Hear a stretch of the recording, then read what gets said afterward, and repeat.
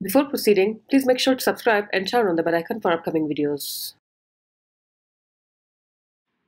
Odontogenic keratocyst, denoted as OKC, is a rare and benign cystic lesion of the jaws,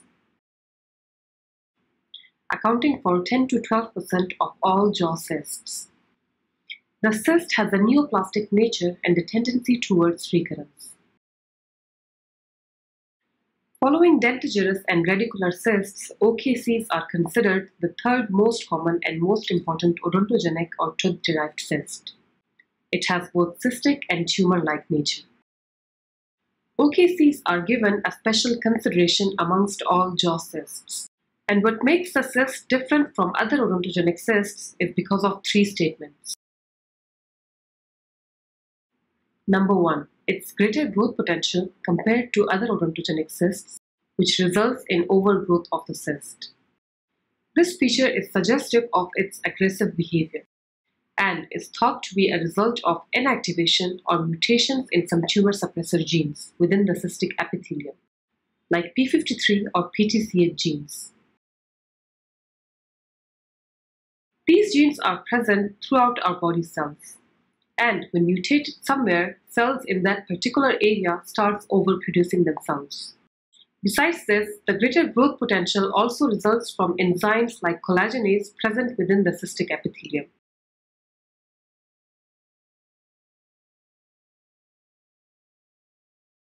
Secondly, the cyst shows a high recurrence rate resulting from its extremely delicate and fragile cystic wall left after removal of the cyst.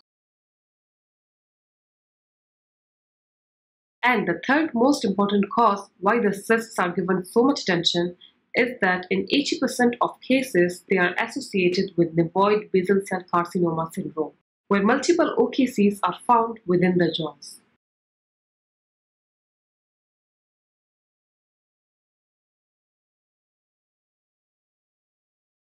Let's look at the origination or etiology of the cyst. The cyst originates from odontogenic epithelium, which is the epithelium that aids in tooth formation.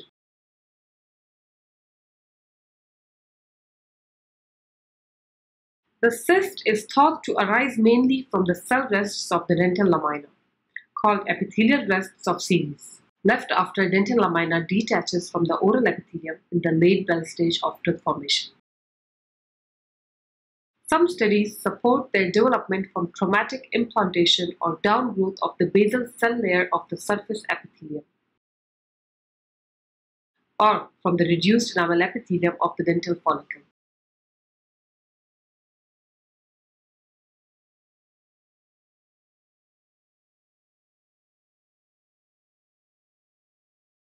Let's talk about some clinical features of the cyst. The cyst mostly affects individuals in the age range between 10 to 40 years, with a slight male predilection. In about 60 to 80% of cases, the jaw most commonly involved is the mandibular jaw.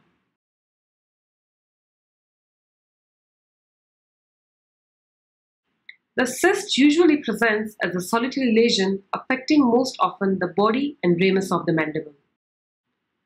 The cyst varies in size. It's either so small and symptomless that goes unnoticed, or it may present with extremely large size, with symptoms of pain, swelling, and drainage. In some cases, multiple cysts may also exist, either as a separate entity or in association with nevoid basal cell carcinoma syndrome.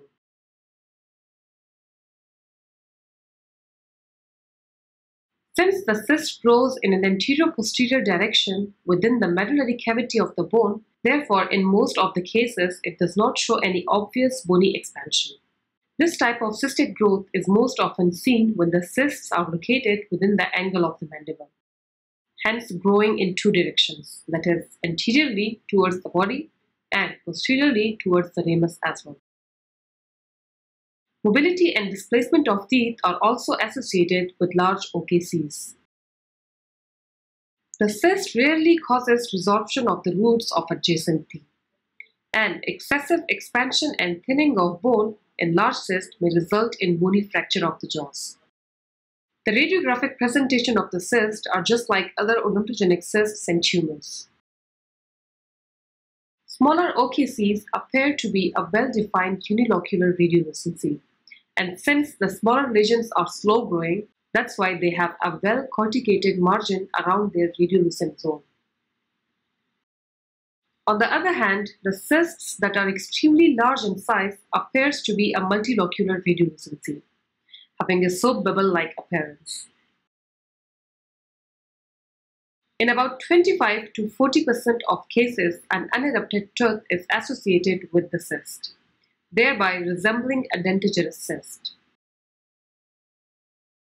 However, there may be even a missing tooth within the jaw, and this is indicative of origination of the cyst from the dental lamina of that particular missing tooth.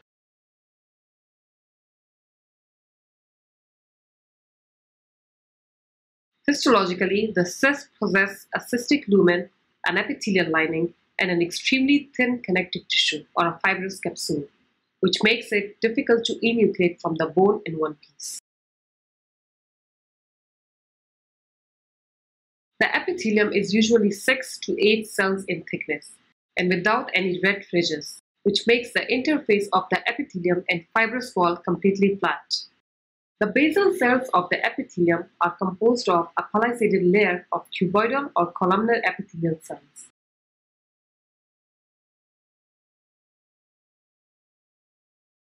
While the luminal surface possesses flattened and parakeratotic cells. The fluid within the cystic lumen is either clear, resembling serum, or keratinaceous, containing white and cheesy keratinaceous debris. Inflammation results in alteration of all of these histopathologic features of the cyst.